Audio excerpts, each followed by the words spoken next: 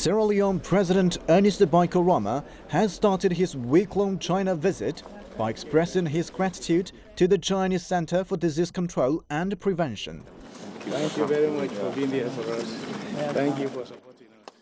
The center has sent 177 medical workers to his country during and after the Ebola epidemic since 2014.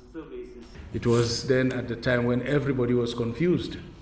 But you came in, you were very calm, you were very confident that you are going to handle the situation, and thankfully it has happened.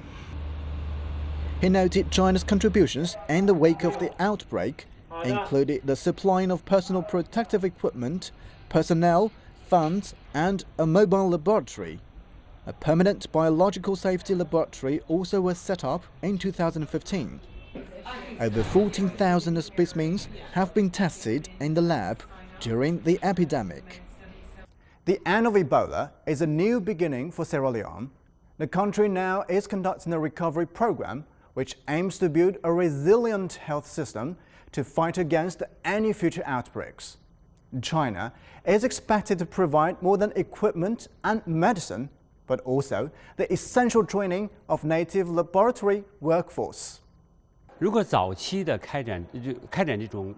The key to ensure the future safety of the country is to establish an early warning and prevention system for epidemics, which requires many skilled medical staffers to be deployed at the community level.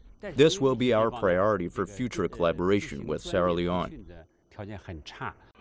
To benefit more people, the center hopes to make the laboratory the biggest and best of its kind in Western Africa. Lianxing, CCTV, Beijing.